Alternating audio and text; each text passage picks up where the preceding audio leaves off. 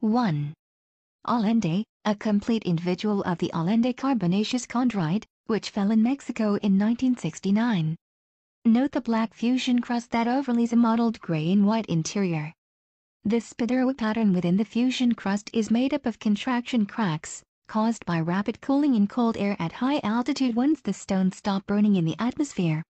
Photograph by Leigh Anne DelRay, Aerolite meteorites. 2. Camel Donga is a rare type of achondrite known as a eucrite. In compositional terms, eucrites are quite similar to basalts found on Earth, and they may have originated on the large asteroid Vesta.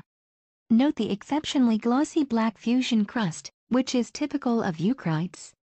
Unlike most meteorites, eucrites are not rich in iron and will not adhere to a magnet.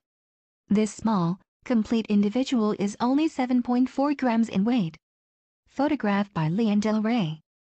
3. Gogni, an attractive example of the ordinary chondrite gogni which fell in Burkina Faso in 1960. This stone meteorite was found many years after the fall and it has begun to oxidize, though traces of the original black fusion crust are still evident. This 249-gram complete individual displays faint regmaglyphs, thumbprints, which are more commonly seen on iron meteorites. Photograph by Leigh Anne DelRay.